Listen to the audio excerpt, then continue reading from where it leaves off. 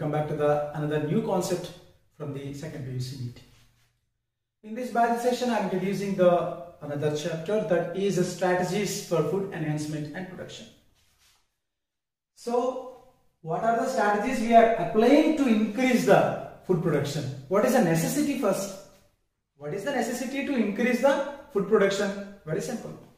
Over the period of time on the globe, population will be increased. About human population I am talking. Over the population, what comes over there? Problems. Imbalance between the existing people and their food sources. Apart from their stay and other requirements, food is a very fundamental thing. When the food production is decreasing, as the population is increasing, definitely this is imbalance. Due to this imbalance, one should involve to create some strategies to increase the food production to the level of the population, then only it can be continued. So, from which departments we have to be gathered these strategies? From the animal breeding, how different types of animals are helping humankind to fulfill the food requirements. Apart from the food requirements, employment, commercial scale and business opportunities and lots of benefits. Apart from the animal side, plant breeding, the farming, agriculture, different techniques, disease resisting and pest resisting, high yield production. What are the varieties to be continued, to be deleted, to be modified? Genetically manipulated organisms like GMO, genetically manipulated animals, genetically manipulated plants are also, as this part we discussed in the biotechnology applications. Apart from the plants and animals, single cell proteins, some algae and tissue culture methods, all they will be discussed. First couple of minutes, let me introduce the chapter neatly. The topic name is strategies for enhancement for food production. In that, the first thing, today we are going to discuss about animal husbandry. So, the one who taken care for animal growth and development for the production of and the benefits towards the mankind is called, process is called animal husbandry. In that animal husbandry, animal breeding is so important. From the animal breeding concept, definitely every time in the NEET one question is arising. In that dairy farm management, we have to discuss. In the dairy farm management, what type of breeds we have to be selected? Are milk producing breeds are nothing but agriculture supporting breeds, draughts. And from the bulls as well as cows, what type of superior breeds will be there? How does the bulls plays very important role for the maintaining the quality of the over the next generations? And disease resistant bulls are important to select for the superior individuals. On the other hand, cows, nothing but a Jersey. And bulls, if you see that red Sindhi. So Jersey Sindhi will comes over there while the cross breeding time. So how many milky breeds are there in the India? From the cows department as well as the buffalo department. All they will be discussed in the dairy farm management. What are the good practices to be taken to get good yield of milk? And what type of milk products are there? And breeding types, in this breeding type we gonna discuss, that is inbreeding, outbreeding. So what is inbreeding? Inbreeding means mating of two individuals that are belongs to same species within the 4 to 6 generations. Their ancestors are also same. Just like in human community, that is about relative marriages. In the same family, suppose parents are marrying their daughter with mother's brother, nothing but uncle. So this is a close relative marriages. Next generation, over the generation. In this, germplasm will be suppressed. Quality will be reduced. In case of animals, the production will be less. Homozygosity will be increased. Same type of cytoplasm, germplasm qualities are increased. There is a homozygosity. It is also called inbreeding depression, in which production will be reduced. That is the minus point in the inbreeding. Whereas outbreeding consists of again three: outcross, crossbreed, and interspecific. What is outcross? Outcross is the type of outbreeding of animal breeding in which two same type of species but their ancestors are different. It is absolutely opposite to the inbreeding. Which one? Outcross. In the inbreeding, within 4 to 6 generations can be involved, but in the outcross, other than 4 to 6 generations, they are not related to the same generation. Marriages between two different families. Their histories are not at all equal. So that is outcross. In the outcross, superior of a male mating with the superior of the female for the best production. Before I just said that inbreeding depression, homozygosity is increased here. That will be easily eradicated by the outbreeding. By one mating of outcross, homozygosity, inbreeding depression can be removed. Next, another part in the outbreeding is crossbreed. Crossbreed means what? Very simple. Here, out of religious marriages, nothing but not in the same community, religious. One Hindu married a Muslim, one Muslim married Hindu, or Christian, different religious. For the better quality, here example I can give you.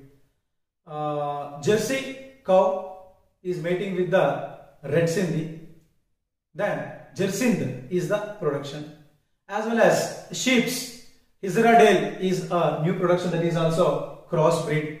So these are coming by the crossbreed. Crossbreed production is better than outcross. Why? Because both are superior and their ancestors are not same.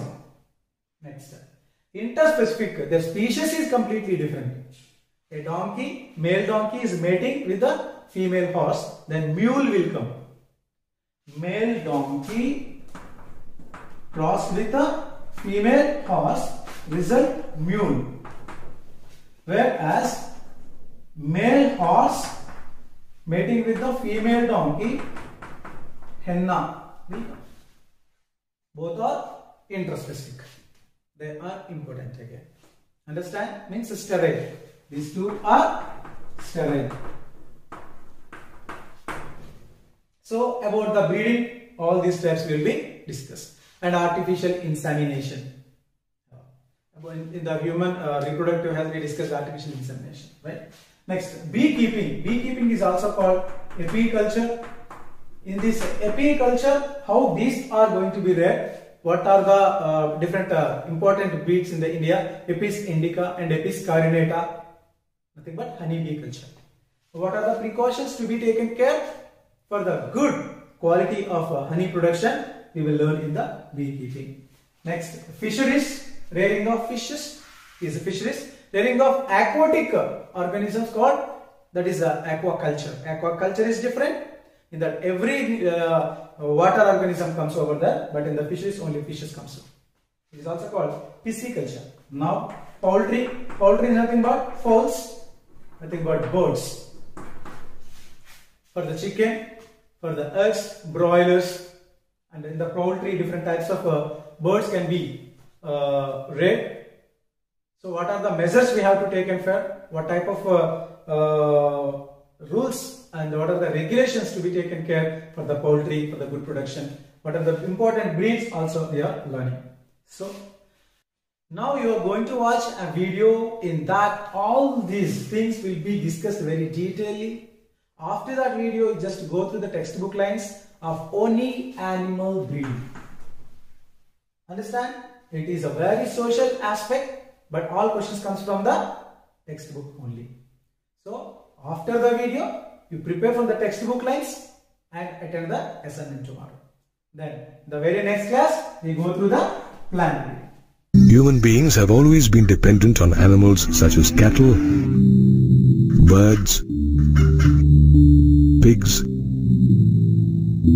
sheep, and bees for products like milk, eggs, wool, meat, and honey. With an increase in population worldwide, an increase in food production is also required. This can be achieved through animal husbandry and plant breeding. Animal husbandry refers to the practice of breeding and rearing livestock that are useful to human beings, and includes cattle or dairy farming, poultry farming, beekeeping, and fisheries. Plant breeding refers to the manipulation of plant species to create desired plant types that are better suited to cultivation, giving better yields, and that are disease resistant. Did you know that India and China together contribute more than 70% to the livestock population in the world?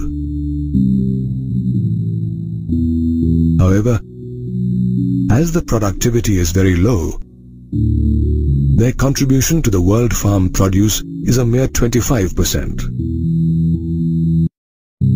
To increase the overall quality and productivity of animal produce, strategies and techniques to enhance food production need to be initiated, along with proper management of farms and farm animals.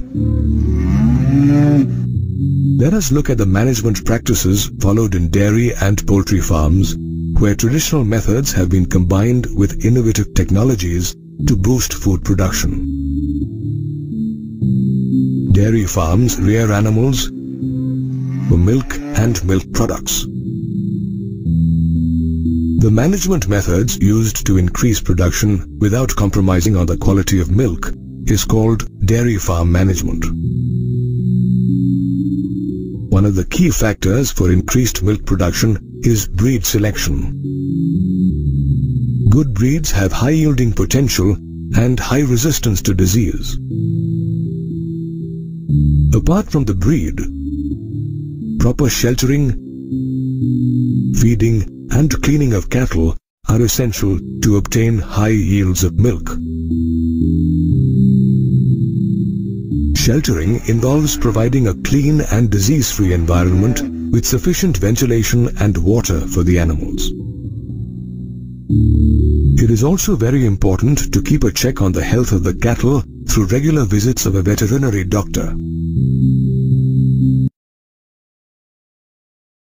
Their feeding is carried out in a scientific way, involving the supply of fodder that is checked for specific quantity and quality. Cleaning the cattle and their shelters is also important to avoid any risk of germs and diseases. Apart from cleanliness, hygienic measures should be followed to keep the cattle and the handler clean. To avoid any contamination during milking, storing, and transporting milk from the farm. Nowadays, with new technologies such as milking machines that are used to harvest milk, most of these processes are mechanized, and the possibility of contamination is greatly reduced compared to the old method of milking by hand. In addition, the proper functioning of a dairy farm can be monitored by periodical inspection and record keeping.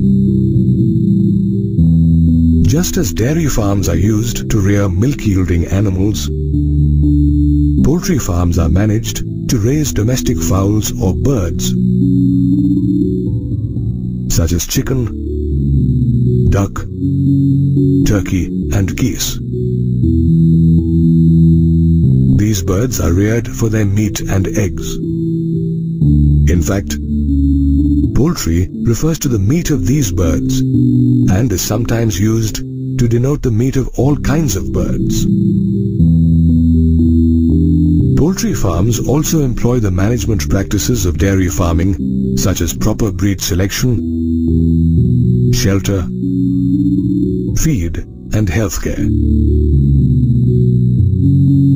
Like milk, chicken and eggs are also consumed by human beings, which is how bird diseases spread to human beings as well. Bird flu or avian flu is a very common disease. If the chickens get infected by such diseases, they need to be properly culled and disposed of.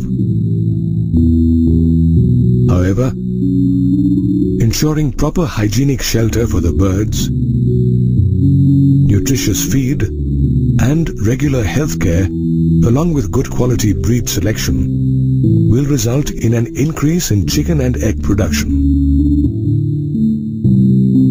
In this manner, proper poultry farm and dairy farm management, along with strategies and techniques to ensure good yield and quality, will help increase the overall quality and productivity of animal produce. Animal breeding is the controlled propagation of animals to achieve desirable qualities of farm animals and increase the yield of these animals. The term breed refers to a group of animals within a species related by ancestors and possessing many similar characters such as appearance, behavior, and size. For example, Jersey and Leghorn are very popular breeds of cattle and chicken used for breeding. Animal breeding is divided into two main categories: inbreeding and outbreeding. Inbreeding is breeding between animals belonging to the same breed with a common ancestor, whereas outbreeding is breeding between animals belonging to different breeds, or between the same breed but with different ancestors, or between different species. Let us learn more about inbreeding. Animals selected for inbreeding are of superior quality and are closely related for 4 to 6 generations. A superior quality cow is one that produces more milk, and a superior bull is one that is a strong draft animal and gives rise to superior offspring. Subsequently, mating is carried out between offspring which have superior qualities. Thus, inbreeding increases homozygosity in animals. That is, it results in a pure line of animals with desired characters. This is similar to Mendel's experiment that yielded homozygous pure lines in pea plants.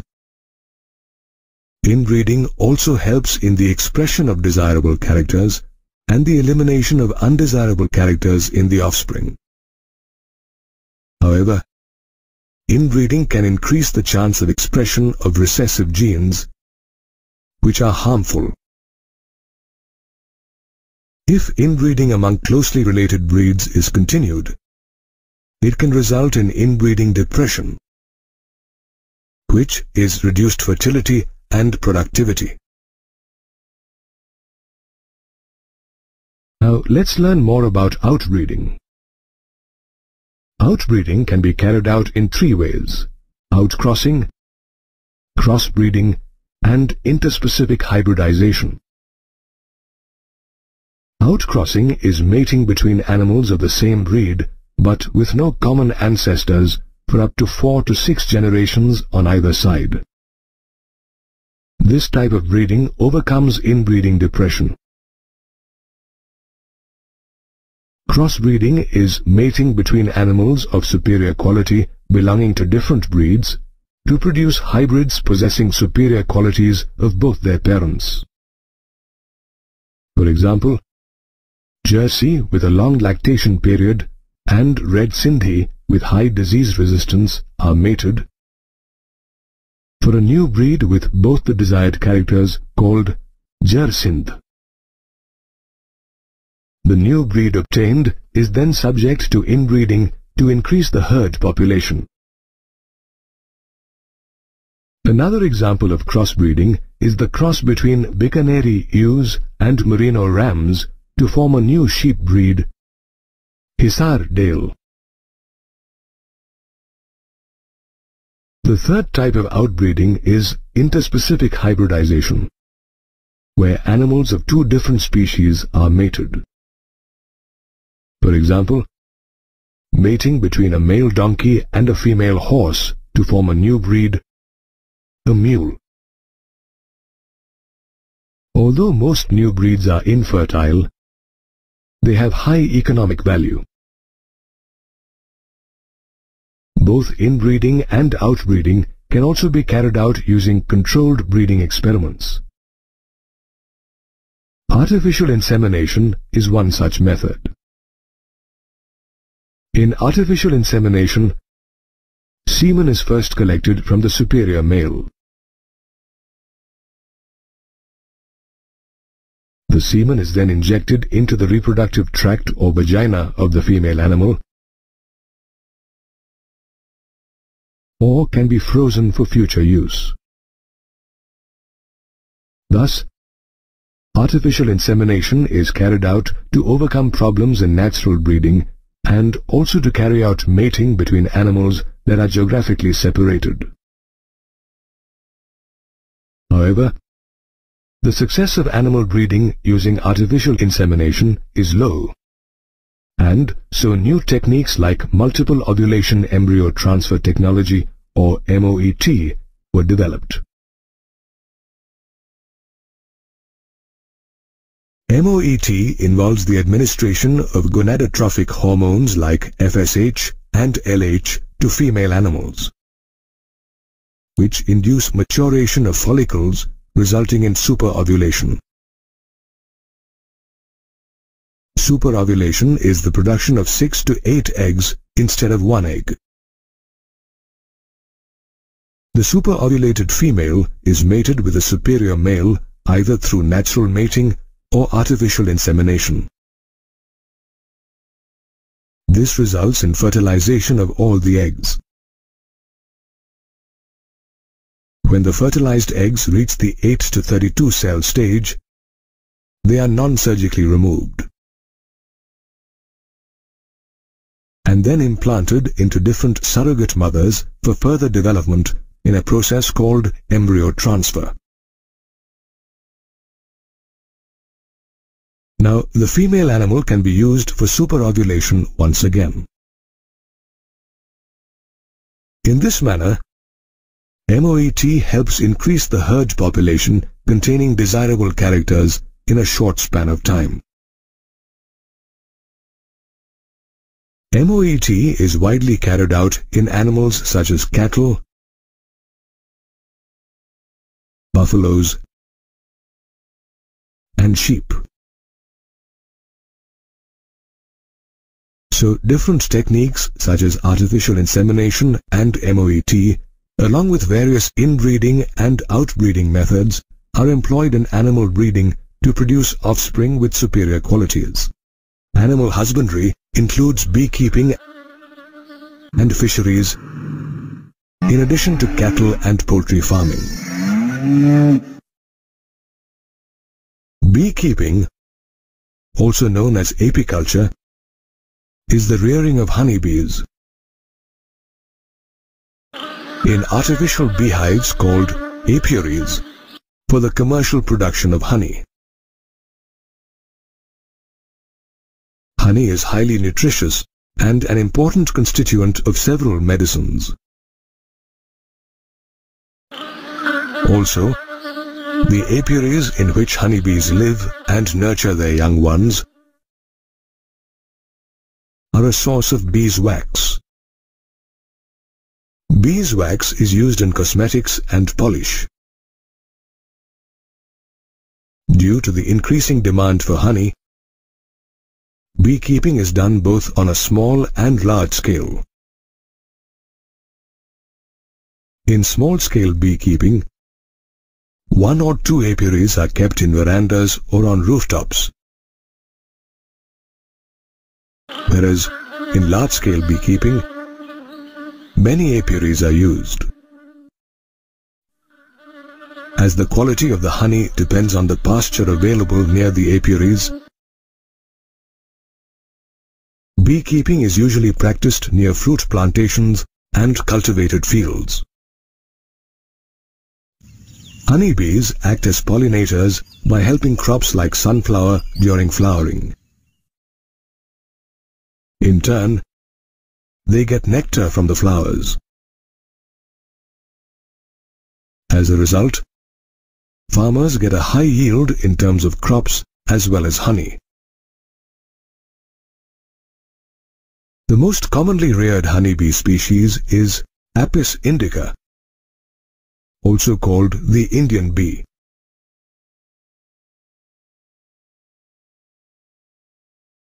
Although beekeeping is easy, it does require some knowledge and training that is provided by certain organizations. Some tips to be kept in mind are knowing the nature of the honeybees, selecting a desirable location for the beehives, controlling swarms, managing beehives during different climatic conditions, and collecting honey and beeswax. Following these tips will help carry out beekeeping successfully. Like beekeeping, fisheries are another part of animal husbandry.